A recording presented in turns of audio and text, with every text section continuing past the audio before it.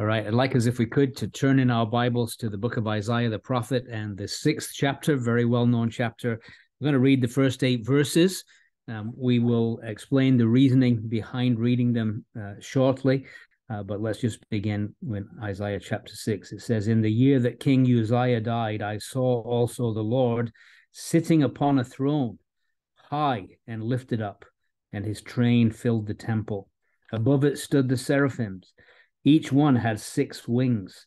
With twain he covered his face, with twain he covered his feet, with twain he did fly. And one cried unto another and said, Holy, holy, holy is the Lord of hosts. The whole earth is full of his glory. And the posts of the door moved at the voice of him that cried, and the house was filled with smoke. Then said I, Woe is me, for I am undone, because I am a man of unclean lips, and I dwell in the midst of a people of unclean lips, for mine eyes have seen the King, the Lord of hosts. Then flew one of the seraphim unto me, having a live coal in his hand, which he had taken with the tongs from off the altar. And he laid it upon my mouth, and said, Lo, this hath touched thy lips, and thine iniquity is taken away, and thy sin purged. Also I heard the voice of the Lord saying, Whom shall I send, and who will go for us? Then said I, Here am I, send me. And again, God will bless that short reading from his precious word to us this evening. I want to talk about this evening the Welsh revival, but it's not the Welsh revival that you would be familiar with. It happened at the same time, the same year, 1904, but this occurred in North Wales, not in South Wales, where the one that we know so well about, Evan Roberts, took place. This is in the north of the Principality of Wales. Now, Wales, just to give you an idea geographically, Wales would fit on Vancouver Island for you Canadians, just so you know, size-wise, what we're talking about. And for the Americans here, it's the same size as the state of Louisiana. So it's a country, but it's not a very big country. And to go from today, if you were down in South Wales, say down in Cardiff or Swansea, and you drove up to North Wales to Wrexham, it would be about a 3-hour drive. But back in 1904, travel was a lot less convenient, and the two sides of the country was separated not just by a mountain range and all kinds of other difficulties, but also separated by language. And one of the reasons we don't know much about the North Wales revival is because it occurred in Welsh-speaking chapels and churches.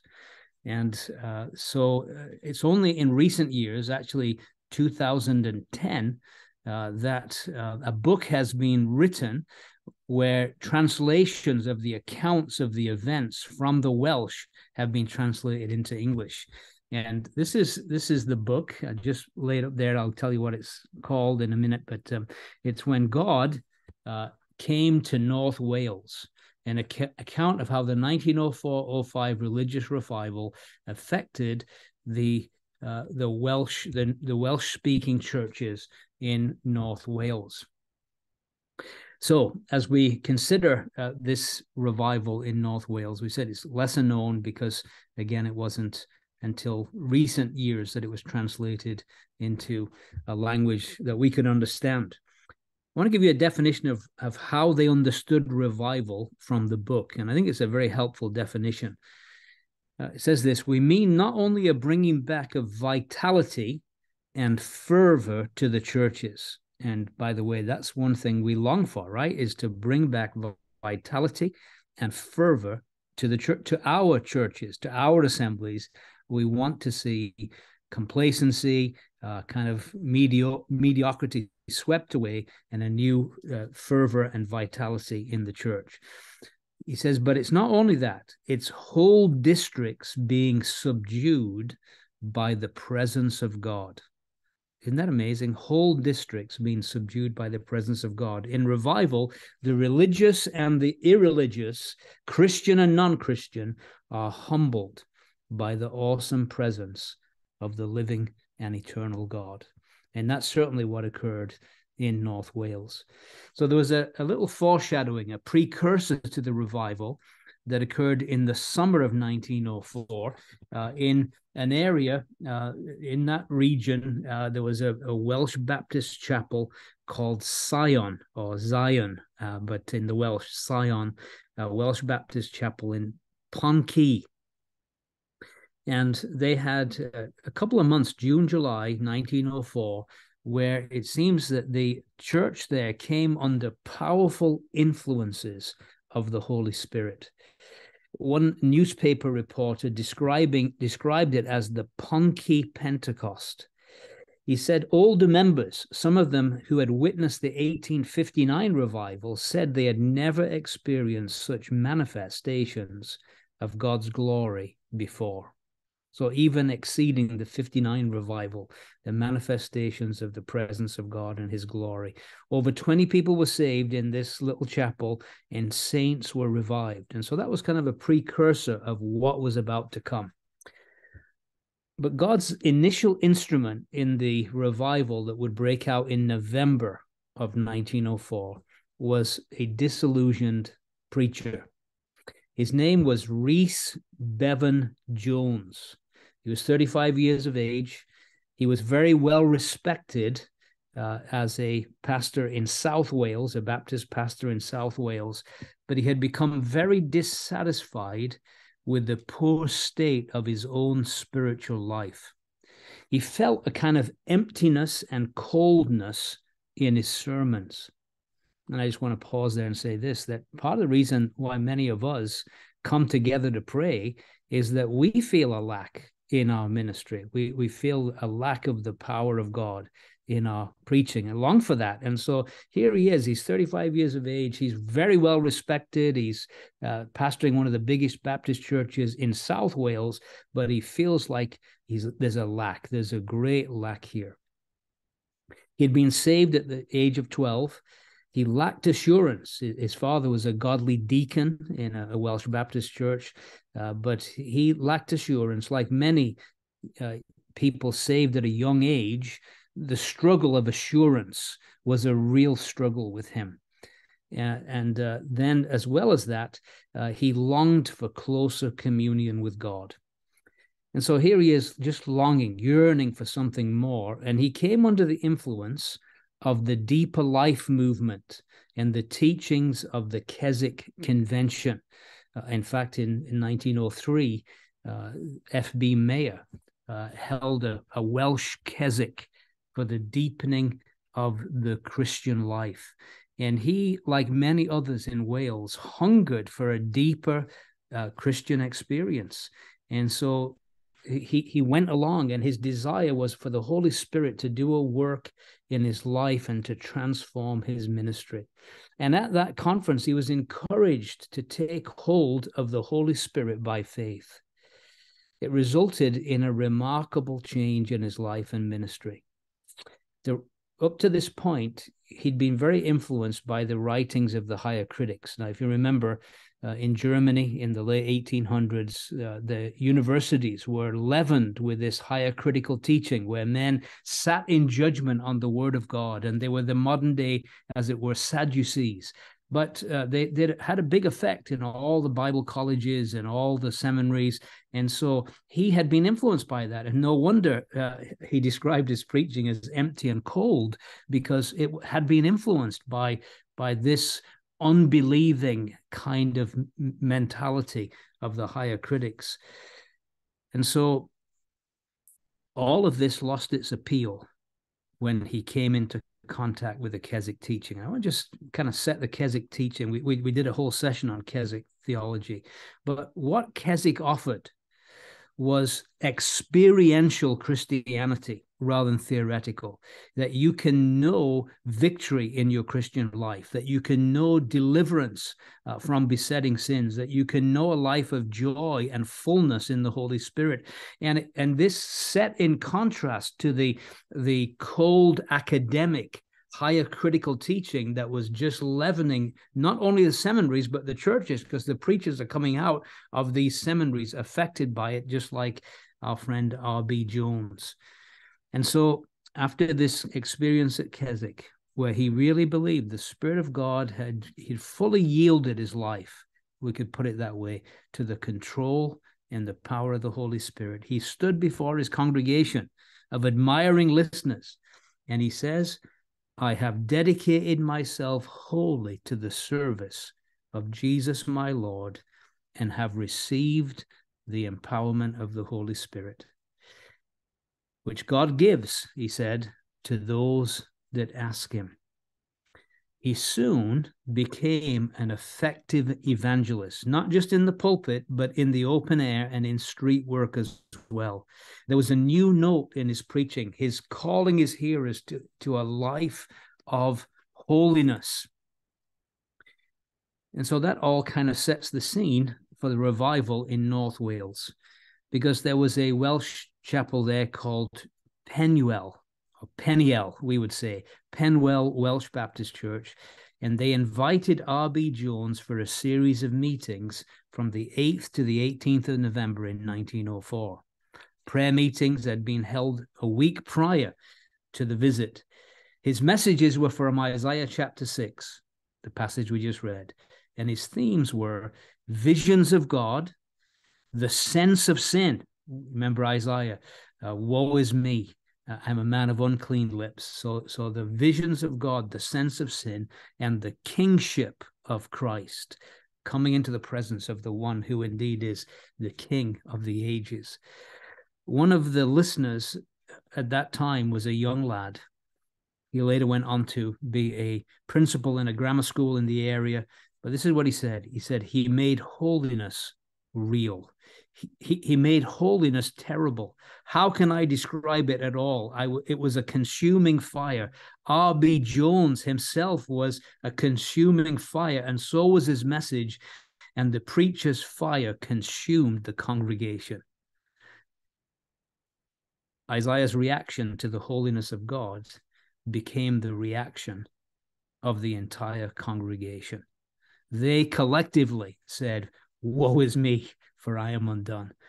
And as a result of it, scores were deeply distressed over the poverty of their Christian lives and their indifference to the condition of the lost. Or that somehow God would do something in our lives to make us realize and acknowledge the poverty of our Christian lives and our indifference to the condition of the lost. This continued night after night. By Sunday, the message was so greatly used of God. It was described in this way. It says that the dew of heaven was upon the service. They had a youth meeting at 3:30 that afternoon. Young people flocked, not just from Peniel, but from all the surrounding chapels came, because word got out of this empowered preaching that was taking place in the Baptist chapel. And he spoke for 20 minutes that Sunday afternoon, 3:30 p.m., on the need of consecration, the need, Romans 12, of presenting these young people, their bodies holy to the Lord.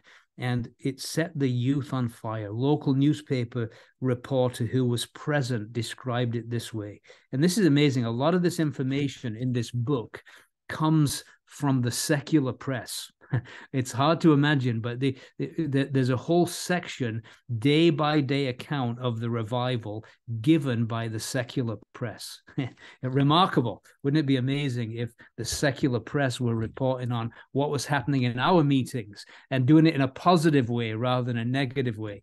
But this is what one of the reporters put. He said, the speaker appeared to be burned up with the intensity of his entreaty.